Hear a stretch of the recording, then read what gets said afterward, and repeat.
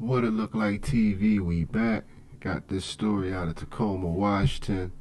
This thing nasty. Really can't even put it into words. Check it out. I not only have the complaint, I've got the videos, and let me tell you, it is one thing to hear about oozing mattresses, it's a whole nother thing to see them. And we do have to warn you, what you're about to watch is graphic. You heard it right. Oozing mattresses. Oozing a what? You go to a hospital bed and your mattress, you go to the hospital and your bed is oozing. If this isn't a chemical risk, a hazard, infectious disease, whatever you want to call it, come on, this is at the hospital, the clean place. Imagine lying on a hospital bed with this happening. In videos provided by the Washington State Nurses Association, you see a napkin picking up what appears to be bloody fluid seeping from a patched up mattress. This can certainly be a biohazard to patients and a healthcare worker. Can be. She needs to start that sentence over from the top. This is a biohazard. The mattresses need to be thrown away, not patched up. This can be. No, this is a biohazard. Let's be clear.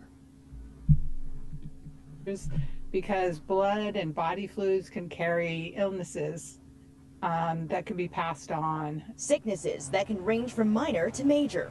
Ruth Schubert with the Washington State Nurses Association says micro tears in mattresses were absorbing bodily fluids of previous patients and still being used in labor and delivery. She says the union was alerted to in labor and delivery.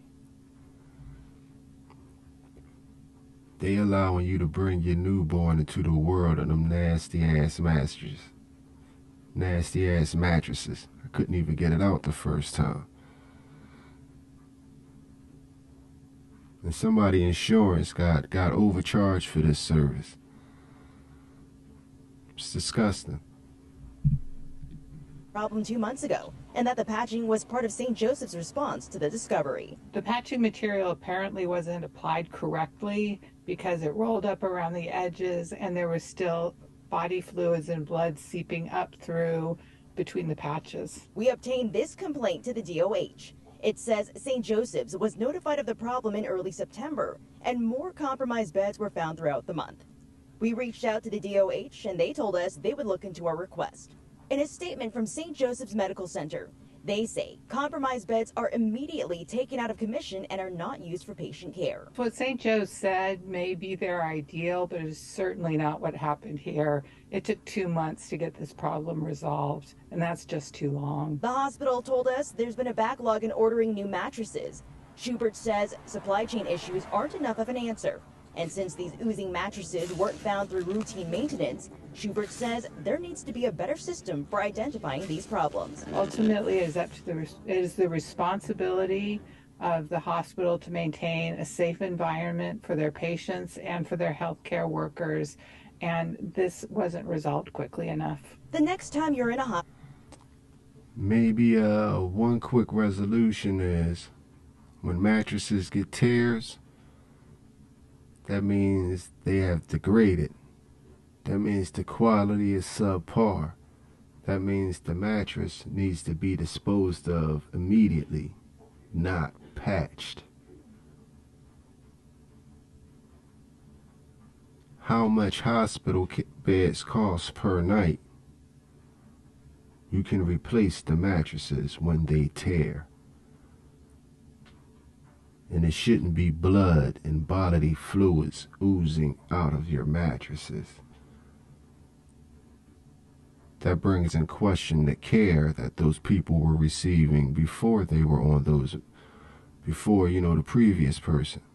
The people that received care on them beds. the Nurses Association suggests you might want to take a Kleenex and pat down that hospital bed.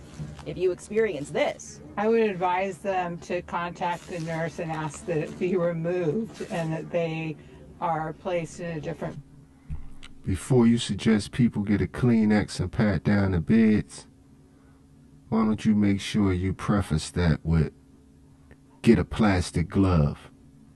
I don't suggest anybody just go get a Kleenex and try this on the bed.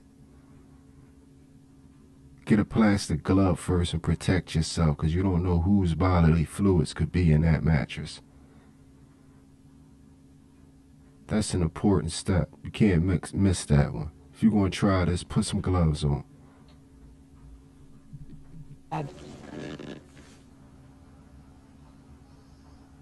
We'll be posting the complaint and St. Joseph Medical Center's full statement on fox13seattle.com. If you have given birth in the labor delivery unit or been in it and experienced any of these soiled mattresses, feel free to reach out to me at nia.wong@fox.com. For now, live in Tacoma, Nia Wong.